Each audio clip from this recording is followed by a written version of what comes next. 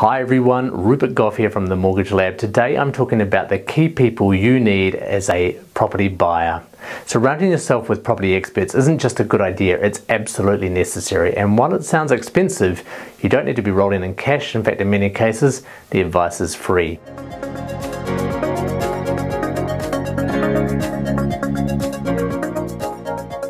First up, the obvious one, and we would say that, wouldn't we, is of course a mortgage broker. A broker's services are almost always free, but there are some circumstances where a broker may charge, so make sure you check first. Typically this is if you need to borrow from a third-tier lender that doesn't pay commission, or if you're buying and selling a property in a short amount of time, like less than 2 years. Mortgage brokers are useful for anyone in property, from home buyers to current home owners to property investors. Look to engage a broker as soon as you start preparing to buy a property, or if you're looking to make changes to your current mortgage.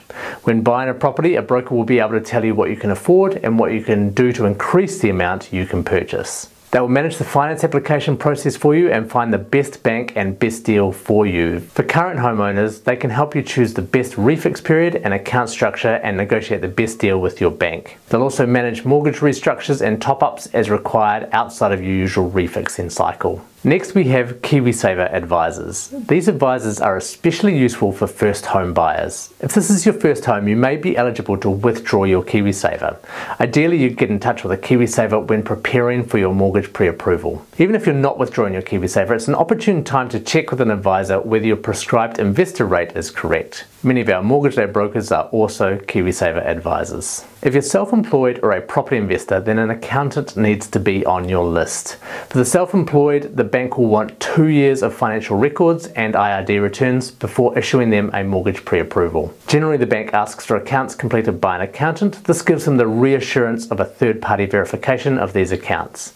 However, if your accounts are very simple, then the bank may accept inland revenue returns in the place of accountant-verified financials. For property investors, an accountant will help you identify the best legal and financial setup to maximize your profit. Next up is a real estate agent. Now I know what you're thinking, the real estate agent is just there for the vendor, but a good agent will often help buyers find the right property by looking through their listings. We've had many clients buy off book by keeping in touch with a good agent and receiving listings from them, often before they even go to the market. The key is to understand that the agent gets paid if they introduce you to the listing. If you turn up by yourself, you're cutting the buyer's agent out and they won't help you in the future. When you're starting to seriously look at houses, it's time to find a reputable builder for building inspections. Depending on the age of the house you're looking at, you may want to get a builder to walk through and check the property. Some will give verbal feedback, which is helpful for you but doesn't have any legal ramifications if they miss something. A more in-depth report will be more expensive but will give you a good list of to-dos when you finally purchase the house. Now let's talk about solicitors. These experts are key for anyone buying a property. While the bulk of a solicitor's work is done at the end, it's a good idea to engage one early. Make sure they're on the same page as you and that they are within your budget.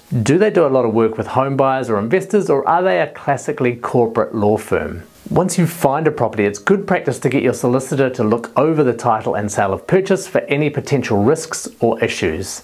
Once you've had an offer accepted, your solicitor is a key part of the settlement process. If you don't already work with a life and health insurance advisor, it's time to get one on board. The advice they provide is free and they help you navigate the complexities of insurance. You may have never considered life, health or income insurance before, but with mortgage payments to protect, it's worth looking into. If you already have cover, now's the time to get it reviewed, as your old income protection policy may not be the best fit. When you've made an offer on a house, that's the time to contact a fire and general insurance advisor. There are plenty of off-the-rack policies you can get, however, getting advice around which company has the best cover, particularly if you're in an earthquake-prone area, has huge benefits. Fire and general brokers don't usually charge for advice, but do charge a premium on top of their insurance.